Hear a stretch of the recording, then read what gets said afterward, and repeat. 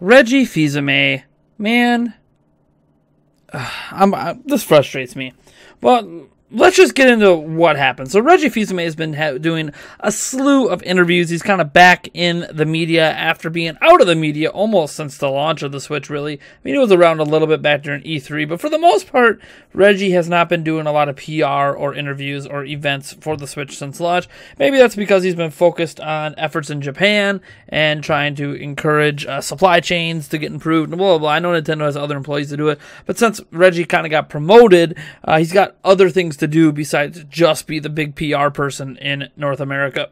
Anyways, in an issue of Forbes, Forbes magazine did an interview with Reggie Fils-Aime and asked him what Nintendo Switch's online is going to look like when it launches next year, the paid service, not the way it looks now.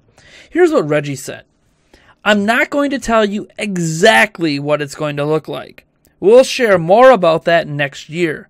But what I can tell you is that our vision is to have a robust online environment that not only provides the mechanisms for you to have your multiplayer experiences and matchmaking. Those elements are minimum. Our goal is to provide that extra Nintendo twist. And that's what makes our company historically so effective.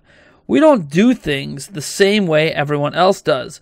We relish being different. We see that difference as an element that makes us more compelling to the consumer. And so having that differentiated experience is what we are focused on. And we'll unveil more next year as we're closer to the launch of the service. Oh boy. So he's not telling us exactly what's going on. So everything I'm about to say now is going to sound like an overreaction. And I know that. But this is very concerning to me.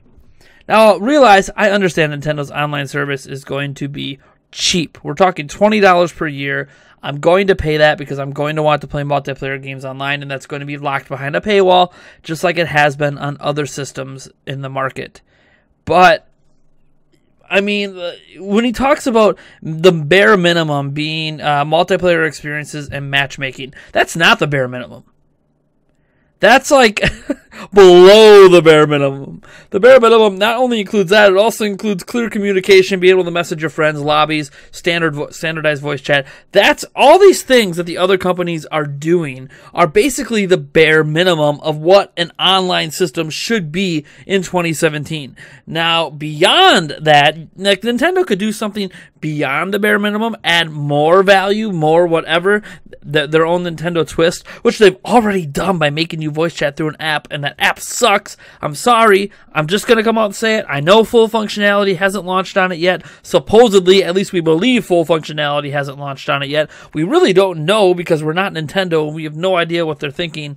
But the voice chat they do have in Splatoon 2 is terrible. It sucks, and now that the Switch supports USB headsets and technically wired headsets because you can use a Bluetooth dongle through USB or through the headphone jack port, I think at this point it's time to kiss goodbye that application in terms of it being required for voice chat. But what do I know? I'm just a person who's been online gaming for basically most of my gaming life since the mid-90s. Nintendo, they have... Reggie's correct in one way. They don't always go with the trends that the industry is currently in. They like to be trend setters. And I think that's what Reggie should have said is instead of doing whatever else does, they like to set trends and then have everyone else copy them. That happened with the Wiimote. That happened with arguably the D-pad. That happened with shoulder buttons, blah, blah, blah. And I'm not giving credit like, oh my God, Nintendo did all this stuff first. No, but Nintendo standardized and popularized it in the wider community of gamers, and then other companies adapted that technology to their own methods of controllers in this case. I don't think that Nintendo knows what they're doing, if I'm being honest here. The problem I have with Nintendo wanting to do something different, wanting to, what's he say here? They relish being different. And so we see that difference as an element that makes us more compelling to the consumer. And so having a differentiated experience is what we're focused on. Here's the thing, Nintendo. And I'm talking to Nintendo here. Forget, I know you guys are listening in and I'm talking directly to you, but I'm sorry. This message is for Nintendo and for Reggie Fils-Aime. Before you do something different, get the basics right. I don't think that's much to ask. You can't try to do something different when you've never, ever in the history of your online experiences on 3DS and Wii U and Wii and DS have ever had a full online experience that comes remotely close to your competition. When you talk about doing things different than your competition, first you need to be able to match your competition with that functionality in the first place. The fact that Netflix isn't launched yet, that Hulu's not launched, makes people think, oh, maybe that's going to be locked behind your service. Even though the other companies, when they did that, decided to stop doing that because people complain, why am I paying to just watch Netflix on Xbox? I'll just watch it on something else that doesn't charge me money on top of the money I already have to pay to Netflix. So Microsoft and Sony are like, hey, we're sorry, we're not going to keep that behind a paywall anymore. Is that what you mean by something different? Going back to the ancient ways of doing things? And again, we don't know that that's going to be the case, but I can't think of any other reason those apps haven't launched then. Otherwise, the Switch has a video app in Nico Nico, launched in Japan, that's basically their YouTube. I mean, come on. If they could do it in Japan, there's no reason that YouTube and Netflix and Hulu and Amazon Prime and all these video on-demand services have not launched on Switch, besides Nintendo just telling them, you can't. Sorry. You might have it ready, but we don't want you launching it yet. Wait for our online service. It's going to help you a lot. I don't know how it's going to help you a lot, but there's that to consider. On top of that, we've never had a way to directly message people. Well, I shouldn't say never. There was some methods in the past, but we don't have a great way to directly message or a great way to make lobbies, a great way to voice chat across games. And if you talk about doing something different in that you're not going to enable any of that, and you're just going to focus everything into that application and force people to have to drain their batteries, force people to have to use their phones at a time when phones are starting to take away headphone jacks. Oh man, this is going to be a mess. It's almost like Nintendo's behind the times, right? As phones are starting to take away the headphone jack, I know that doesn't mean you can't use headphones or headsets with your device, but it's becoming more complicated to use the ones that you probably already own, especially if you're getting newer devices. Nintendo's decided, hey, we're all in on this medium that people are already starting to struggle with. I don't know what they're thinking.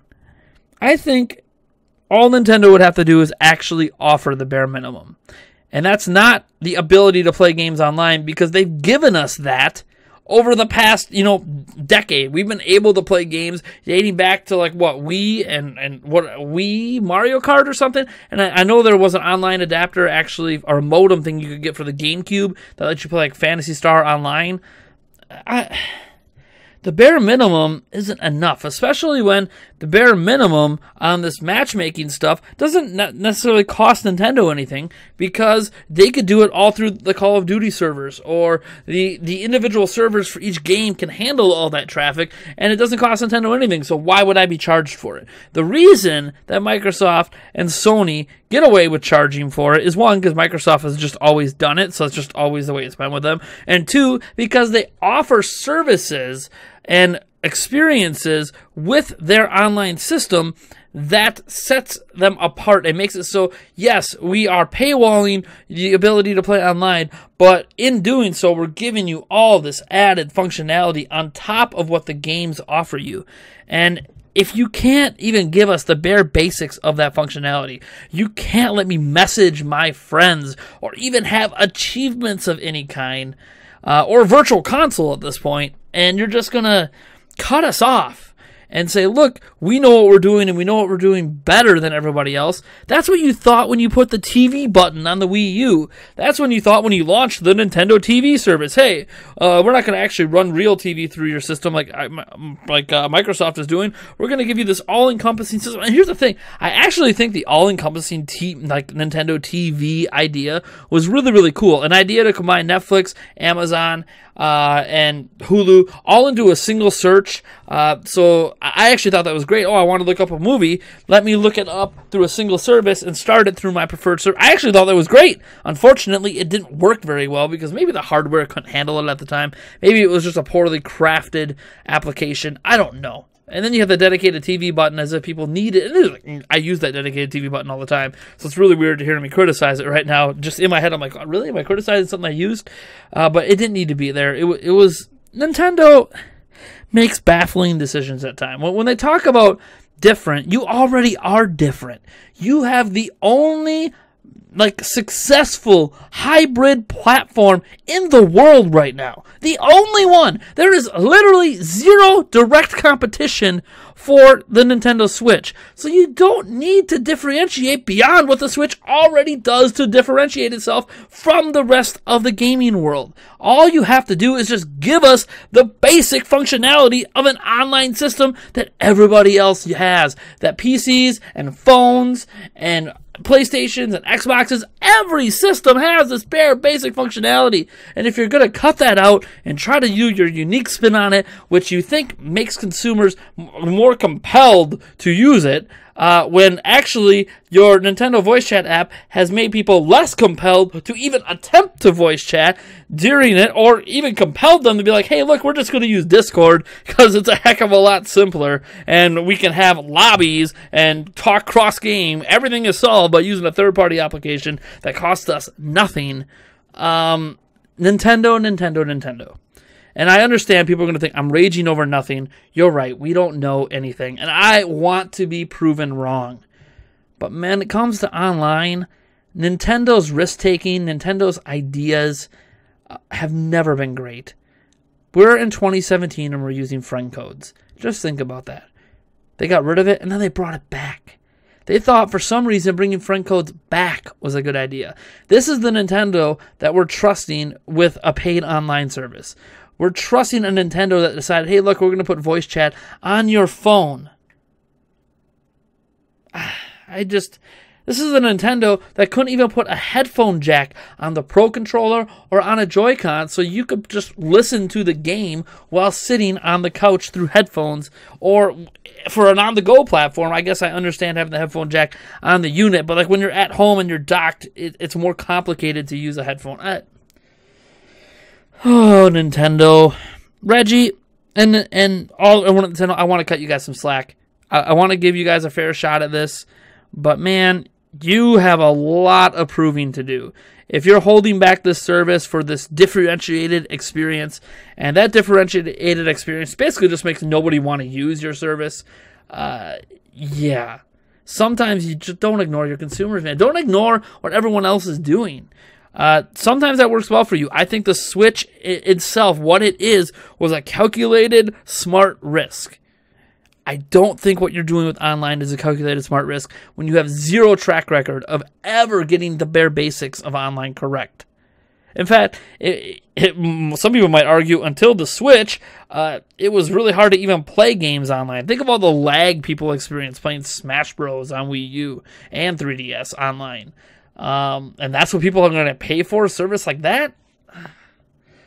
Man. Anyways, folks, I'm Nathaniel Ruffajets from the Nintendo Prime. Let me know what you think about this in the comments below. Do you think, like Reggie, they need to do this big, unique thing that's very Nintendo with their online service to differentiate it and make it, I guess, what does Reggie say, more compelling to the consumer? Or do they just need to focus on actually getting the basics of an online system, a paid online system, correct before they worry about trying to tack on things like the phone app or these quote-unquote new ideas they have? Let me know. Obviously, I've been against what they've been doing with their online ever since they announced that app. And now that it's out there, I'm even more against it. But you guys let me know what you think. Obviously, I'm not the be-all, end-all here. We're a giant Nintendo community. Maybe you guys have some ideas here that can make this work, or a way that Nintendo can do this and still have that basic functionality that Reggie didn't actually include in the basic functionality of what they think they need bare minimum. Anyways, I'm Nathaniel Ruffajets. If you like this video, give it a like. If you dislike the video, that's all right. I understand. Hit that dislike button. Subscribe for more content. And I will just catch you in the next one.